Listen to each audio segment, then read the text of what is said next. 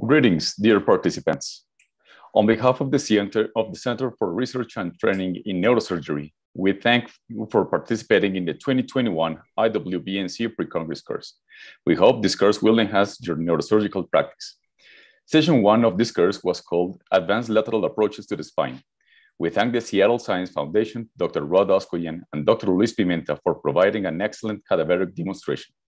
Now we are proud to present session 2 of this course called Basics of the Sagittal Balance of the Spine. This session will comprise 4 academic lectures. Each topic will be discussed through a 30-minute academic lecture and a 15-minute question and answer session. We invite you to participate through our Q&A panel at the bottom of your Zoom screen. Our staff will transmit your questions to our faculty. There will be an interactive section within the case discussion at the end of our course. For this purpose, enter to www.polf.com. Log in with your computer or mobile device and join the session with the presenter's username displayed on the presentation slide. Once you have joined, you can respond to the currently active question or survey.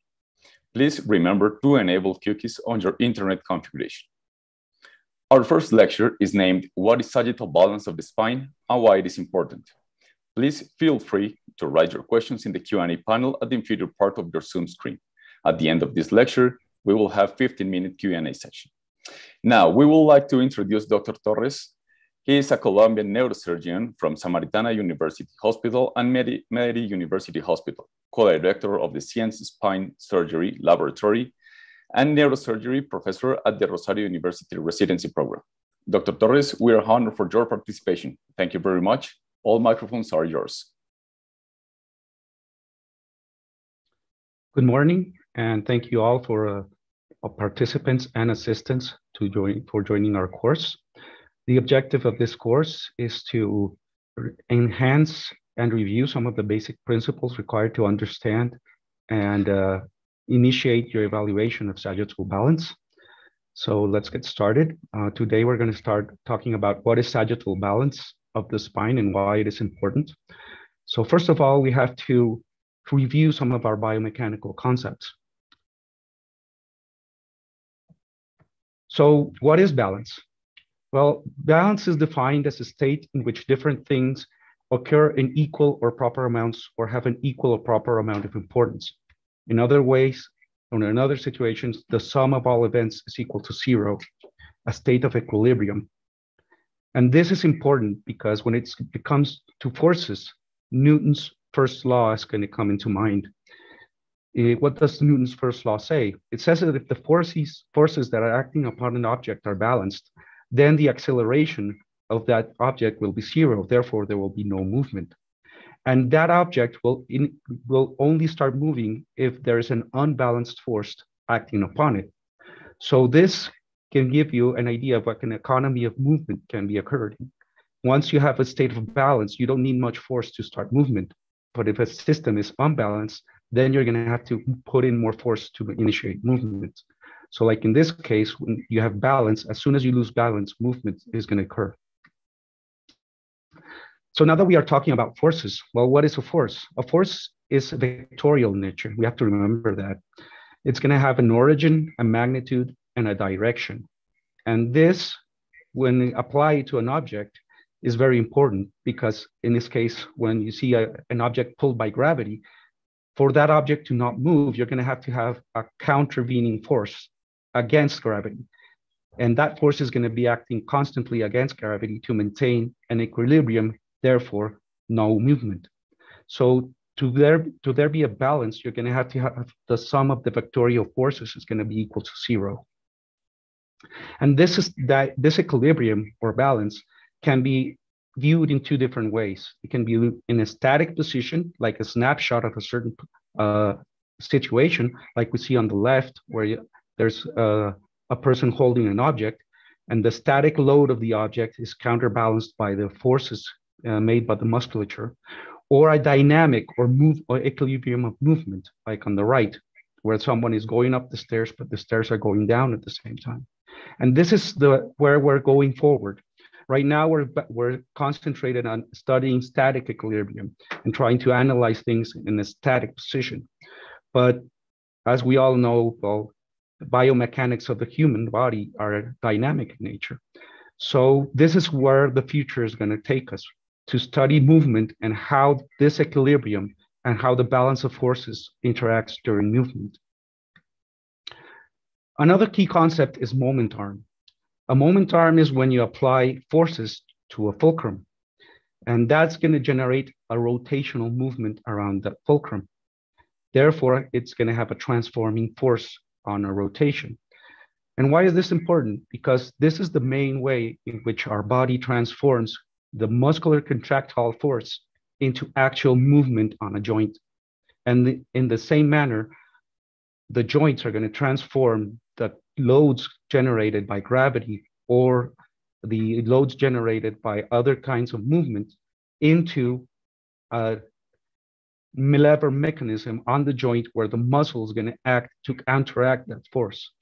So this is going to enable the body to do various things. First, as I said previously, convert muscle contraction into movement. And second, it's going to have a transforming factor on the forces acquired during this movement. So how does this work on the vertebral column? Well, this force redirection and multiplication is going to be directed depending on the center of balance or the center of rotation of the vertebral body. And the center of the rotation of the vertebral body is usually in the posterior third of the body. And the structures that are anchored to the spine are going to exert forces around the vertebral body and make it move. And the farther away that the force is applied from the center of gravity or the center of rotation of the vertebral body, then the more important is the amount of torque or rotational movement that can be applied. And this, in the case that you see on the right, for example, you can see how the different ligaments have different moment arms depending on their distance from the center of gravity or the center of rotation of the vertebral body. This is one of the reasons why the posterior longitudinal ligament is strong, but it's not as important as the interspinal ligament with respect to resisting flexion forces, because the moment arm is much greater with respect, for example, to the posterior longitudinal ligament. So what is this about the center of mass or center of gravity? Well, the center of mass is where the mass of an object is concentrated. And in a regular object like this cube, it's going to be in the center of the body. In an irregular object, it's going to depend on how the mass is distributed around that body. So it's going to depend on its density and it's going to depend on its shape. So what happens when we apply forces to a body at the center of mass? If we do this, the mass is going to move because we're not going to generate no torque. The moment arm is zero because the arm at which the distance is going to be zero. If we apply forces on an offset, there is going to be an applied moment arm. So that's going to generate rotation, a rotational force that's going to be stronger the further away from the center of gravity that you are. And this center is the instantaneous axis of rotation. And as we saw previously, we're going to have an axis of rotation in all of the 6 axes. So we're going to have an axis of rotation for flexion extension, for lateral bending, and for rotation of the vertebral body. And one of the curious things about the spine is that once you initiate a rotational movement, that instantaneous axis of rotation is going to shift ever so slightly. So, especially in kyphotic or extension forces, once you initiate a rotational movement, the instantaneous axis of rotation is going to move away. Therefore, there's going to be a larger moment arm, and that same force is usually going to have a stronger impact. And that's very important in kyphotic changes to the spine. Another important concept with respect to positional stability is the base of support. For an object to stay upright, the center of gravity is going to have to stay over the center or the base of support, like in this example. If that does not happen, the further away you move from the base of support, then it's going to become more and more unstable, up to a point, like in example number 3, where you need an external force to be applied to maintain the object standing upright. So this is like the inclining tower of Pisa. It's not falling, but it's inclined. Why hasn't it fallen? It hasn't fallen because the center of gravity is still right under the base of support. And this is the typical situation of an unstable system, but it is still within the limits that can be sustained and maintained upright. And why is this important to us? Well, the human body tends to be inherently unstable. And why is the reason of that? Because we, as an evolutionary species, we started as quadrupeds, and we had a large base of support, and our center of gravity was low, close to the ground. So it's very stable. But as we started to walk and we started to get upright, the more we did, we transferred to that state, then the center of gravity of the human body went up and the base of support got shorter. And that makes a very small base of support with a very long distance from the center of gravity to that base of support. Therefore, it's not very tolerable to move that center of gravity forward or backward, because it can easily move away from the center of gravity, from the base of support, therefore becoming completely unstable. And this base of support is not in a static position, will change once you change your position. And since we have a large range of movement, it's going to be completely variable. So during sports, for example, like in this skating example, the center of gravity is going to move away from the center of space of support. And that's why, in this case, the athlete has to move his arm to support himself in order not to fall. And this concept takes to us all the way down to Dr. Dubussy, one of the first established concepts about balance. And on base of the base of support, this is where the cone of efficiency comes from. And he stated that if you maintain the body or the center of gravity within this cone, you're going to still be stable enough to maintain an upright position. But as farther away you get from the center of the cone, the more energy you're going to have to input to the system to not fall over.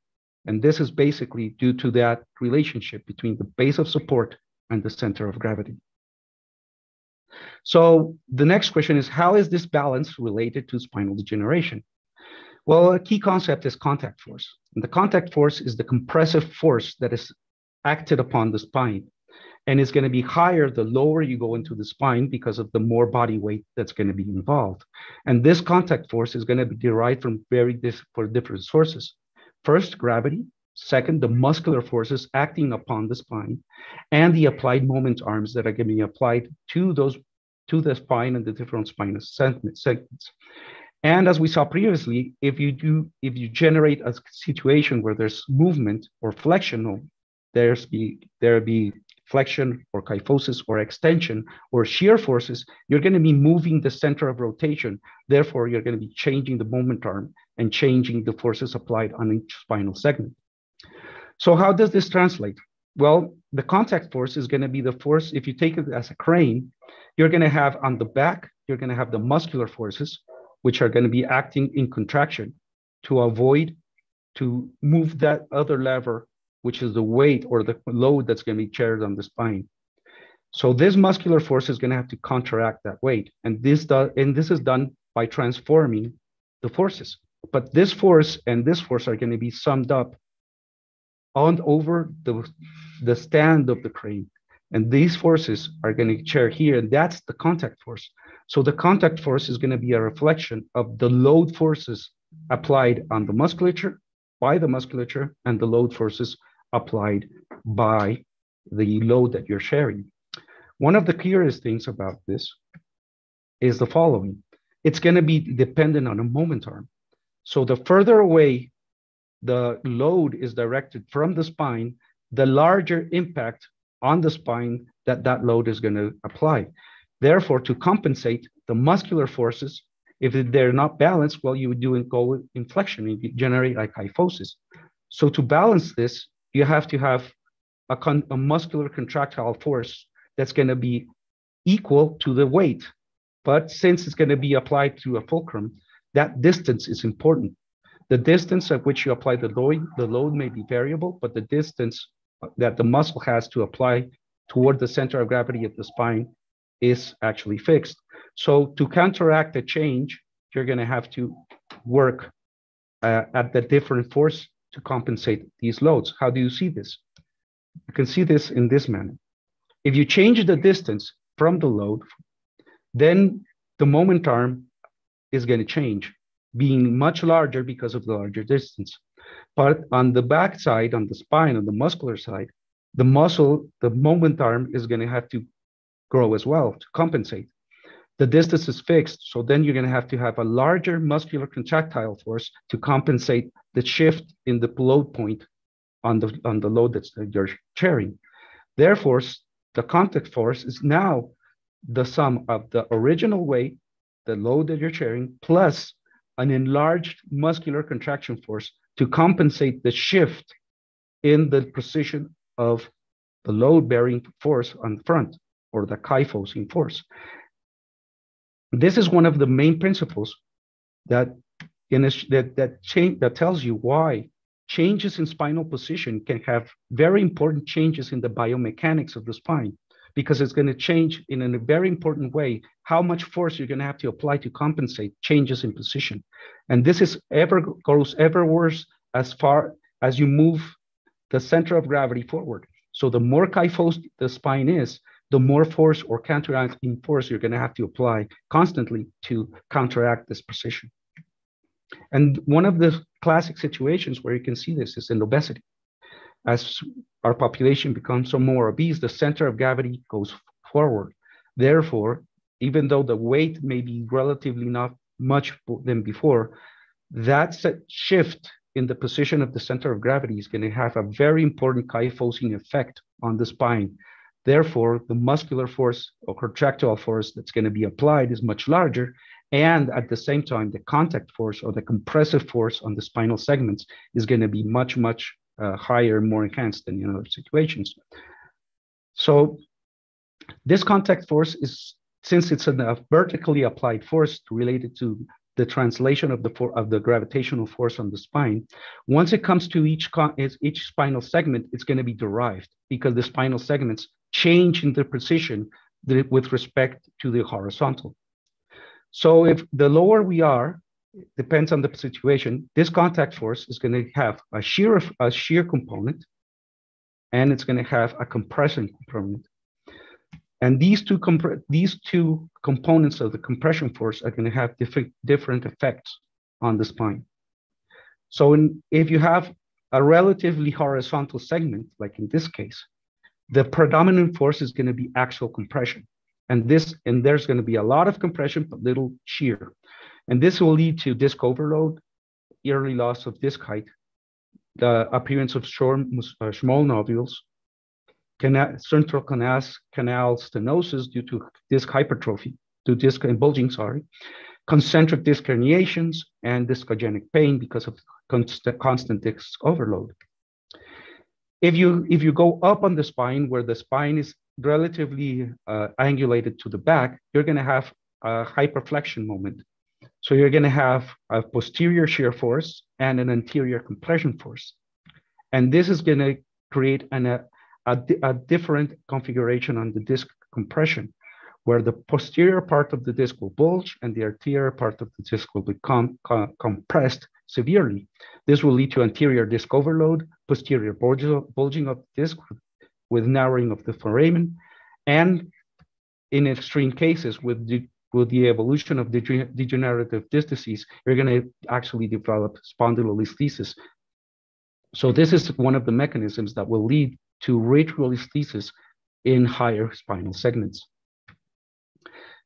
What happens if the angulation of the disc space is downward? Well, you're going to tend to be hyperextended.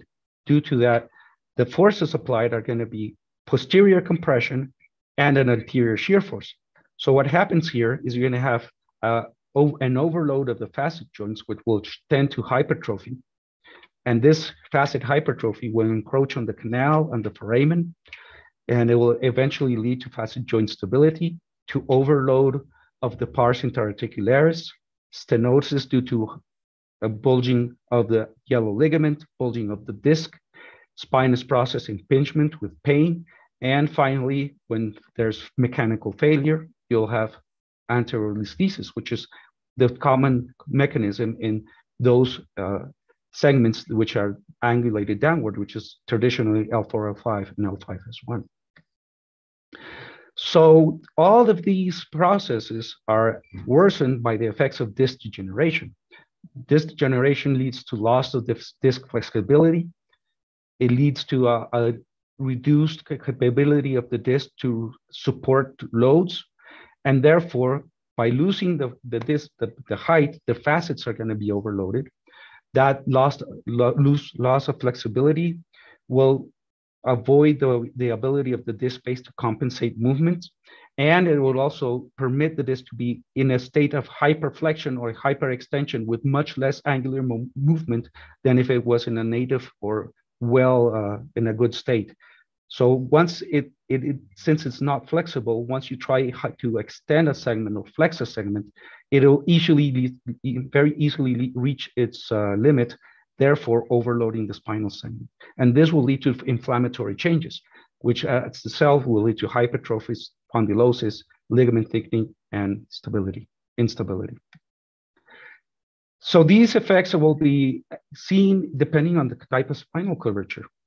And where in the spine we look at, these changes will actually be developing. So if we look at the higher parts of the spine, we'll tend to have more axial compression and retrolisthesis, and lower down in the spine, you'll tend to have more facet hypertrophy, facets, disease, and anterolisthesis. And this is very important to take into account, as we'll see later in how the spine degenerates during aging. So what is balance and what is alignment? These are two terms that are very close interconnected, but are not the same. As we saw, balance is a biomechanical state of equilibrium, which can be static or dynamic, and is what we're trying to go towards. But we try to make a snapshot of what happens with respect to force balance or force equilibrium.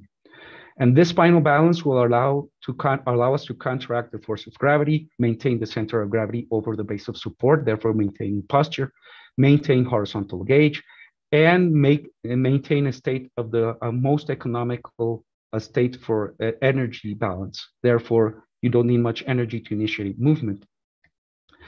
And with progressive imbalance, you're going to have to start enabling compensatory mechanisms to not fall over, and this can lead to pain, fatigue, and deformity. So with respect, that's balance. So what is alignment? As we saw, the position and the angular disposition of these forces actually have a big impact on how these forces act on the spine. Therefore, the position and the shape of the spine have a very important impact on balance and the forces applied in the spine. This makes it possible for us to measure the spine, measure the angles and the relationships between the spinal elements, and therefore have an inferred idea of what is happening with respect to the forces. So alignment is a geometrical and spatial relationship between the different parts of the human body, in this case, the spine, the spinal segments. And when these segments are properly aligned, we can assume that there is a state of balance. And this can be measured by angles, distances, relative positions that we are going to use and that we're going to learn about during this course to be able to have an idea of what is the state of balance of the spine through alignment, which we can measure on X-rays. So as this is an approximation of balance in a specific state. Thank you very much.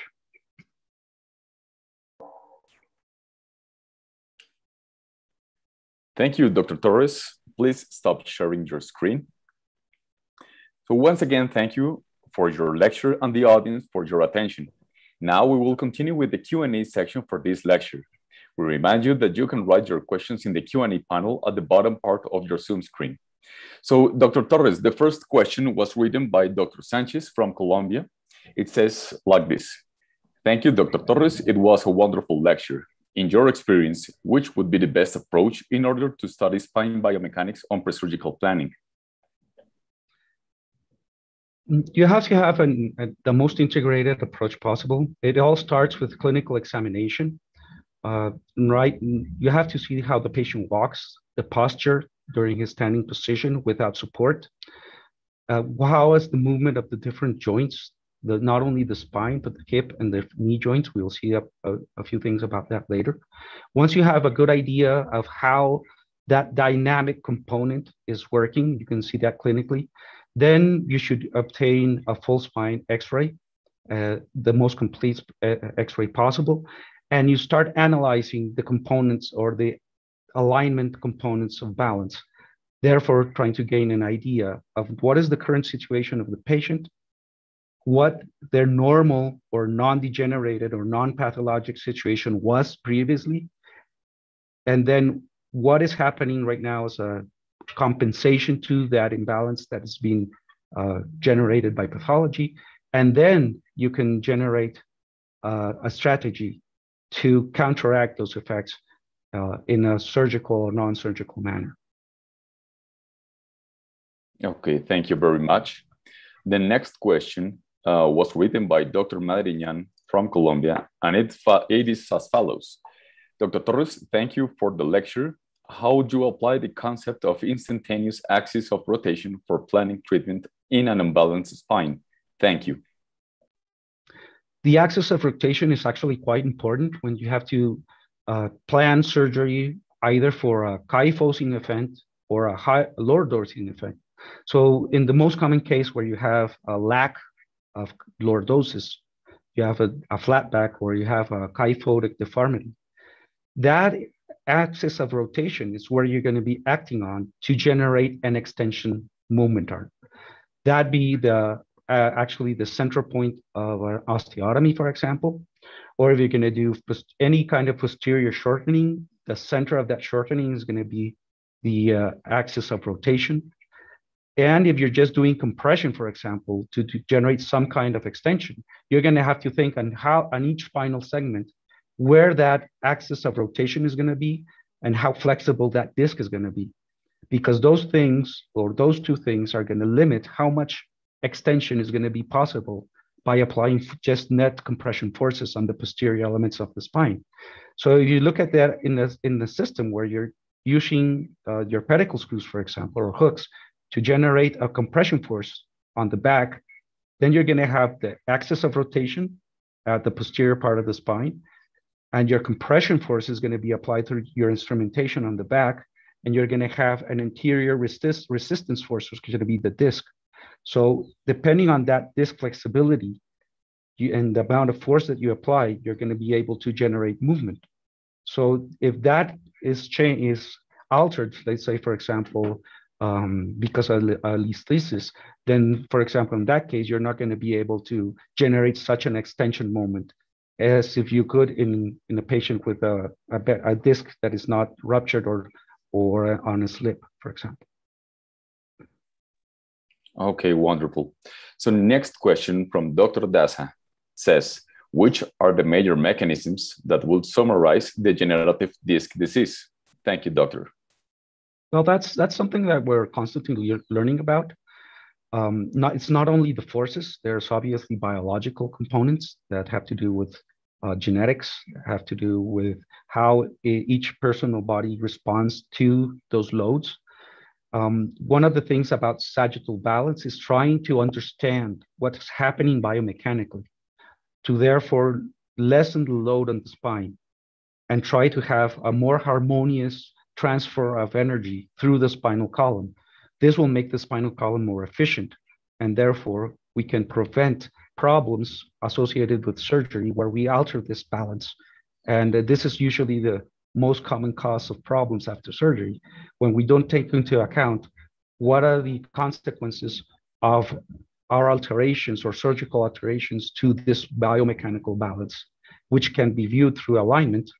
And we don't take this into account, we're going to have more problems with PJK, more problems with hardware failure, and more problems with chronic disability and pain after surgery. Perfect. Next question goes from Luis Javier Lopez and said, what is the pelvic parameter that is mainly corrected in a lumbar spine instrumentation? Well, that depends on, usually you try to act on lumbar lordosis, but that's going to depend on each specific case. Sometimes you need to correct lordosis. Sometimes you're going to need to correct the tilt. Sometimes you actually have to do a larger workload where you're not only those components that need to be changed, but also you have to generate a shift in the C7 plumb line, which is the gravity line, general gravity line of the body. So that's going to depend actually on how your analysis goes and what the specific situation of the patient is. Perfect. Next question from Dr. Rodriguez. It is, how can you predict which is the first spinal element to be damaged due to spinal imbalance? Well, that depends on where the contact force is acting. Usually what tends to, in degenerative spinal disease, what tends to be damaged first is the disc because it's the weakest element. Then usually it comes to the posterior elements, the facet joints, which are going to be overloaded as soon as the disc starts degenerating, as it becomes damaged. So usually it's in that order when it comes to degenerative spinal disease. But to that, you also have to add the effects of inflammatory disease and sometimes and usually a muscular disease, that be it because the patient actually has a muscular problem, or usually because there's a lack of tone and muscular force because of lack of exercise, or the effects of, for example, an overweight patient, for example. So there are a lot of elements, but usually the disc tends to be one of the big protagonists at the early stages of spinal disease, I would say. Okay, perfect. So this next question is very interesting in order to continue with your major idea. And is the disc height loss or degeneration the major mechanism for loss of sagittal balance? There are different components to that. I would say the loss of alignment would be one of the big mechanisms.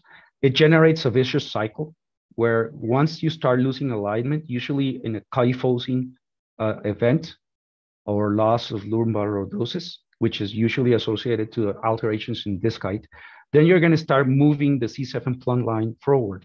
And that's going to tend to shift the instantaneous axis of rotation on the different segments of the spine backward.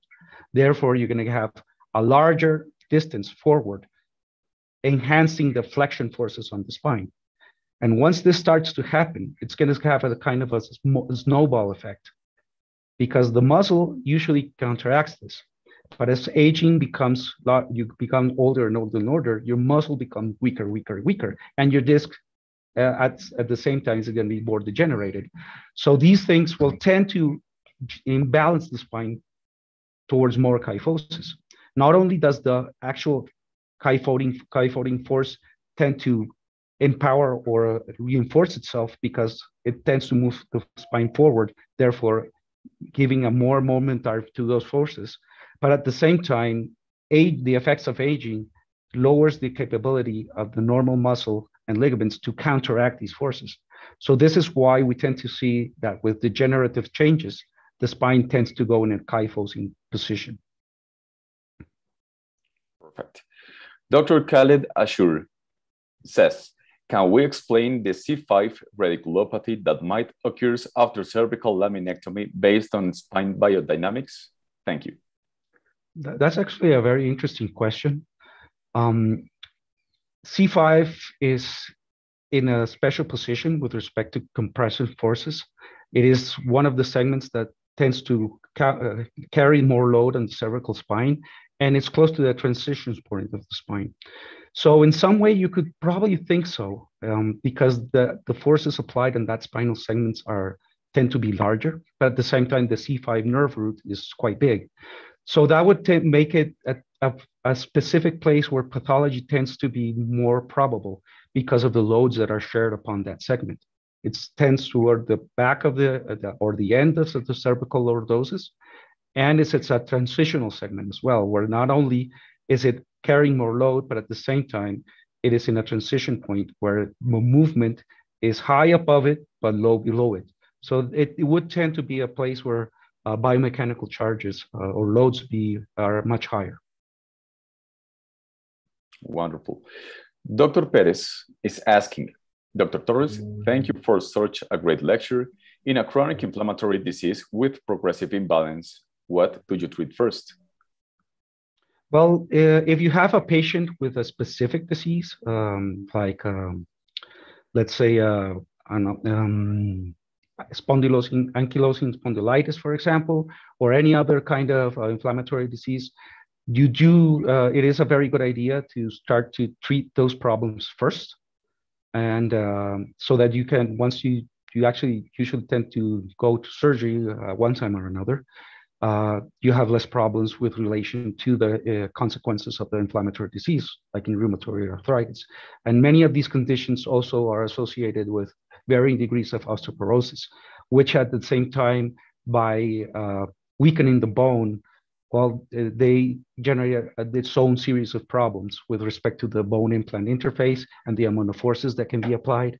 So yes, it is very important in patients with different kinds of inflammatory diseases to treat this, and at the same time, you can start working on trying to better the musculature, doing physical therapy, better the posture.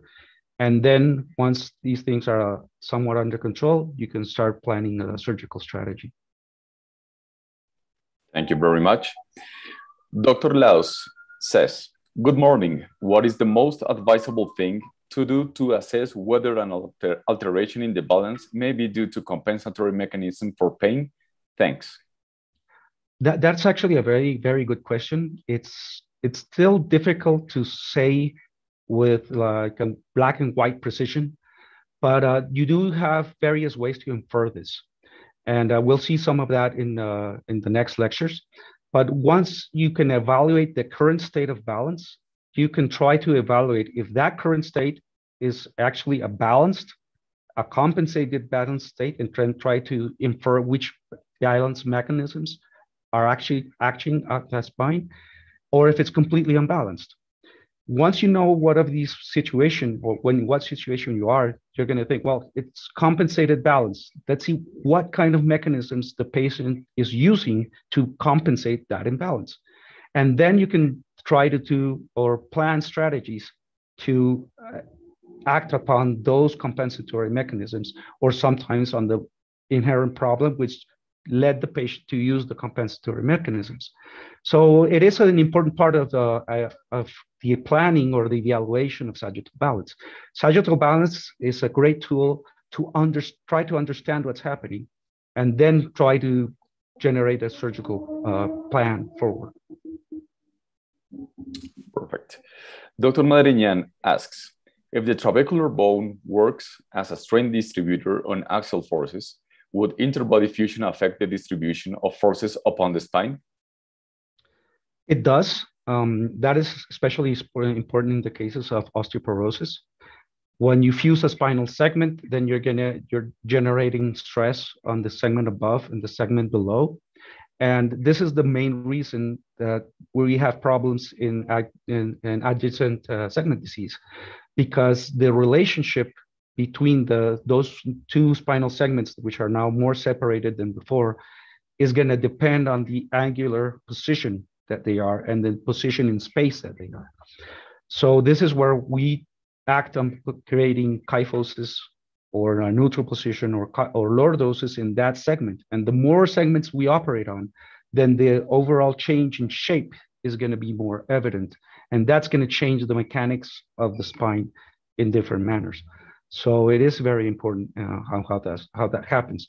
With respect to the trabecular bone, well, there's going to be it's going to be a part of the load sharing properties of the bone. So if you're using especially interbody implants, then it's going to have a big impact on the possibility of having an implant going into the vertebral body. So that's one of the problems that you have to evaluate. Okay. Dr. Vergara is asking, how is the SVA, the sagittal vertical axis, related to these concepts? As we talked a little bit previously, that C7 plumb line, which is related to the SVA, it's going to generate, if it's in the proper relationship close to the posterior corner of the sacrum, that's going to make an adequate alignment of the gravitational force of the spine. that will tend the spine to be in a position where it's easily balanced. So you don't have to apply much forces to move create a flexion or an extension moment. Therefore, in that state, the posterior musculature doesn't have to do much work to maintain an upright posture. If you move that backward, then you're going to have to use all the muscles to create a flexion movement. If you do move that forward, the opposite is true. And this relationship is also important, not only with respect to the sacrum, but because of its relationship to the hip joint. Because at the end, you're going to translate the forces from the head to the spine, to the sacrum, to the pelvis, to the hip joint, and then to the feet. So it's not only the relationship of this gravity line on the spine, but how this relates to the hip joint and to the rest of the lower limbs. So this is something that's you have to evaluate. We're centering ourselves on the spine, but we have to remember that we do not walk on the spine, we walk on our feet. So we assume that the hips and the feet are right and are all right when you're just analyzing the spine. But when you do a physical examination, you do have to include what's happening with the knee joints, with the ankle joints, and with the hip joints. Thank you, Dr. Torres. So I'm afraid we have finished our Q&A session. So we thank all our participants and observers for being with us today. Remember, we are on our pre-Congress course about basics of the sagittal balance of the spine. Our first lecture has come to an end, and in a few minutes, we will be starting our second lecture.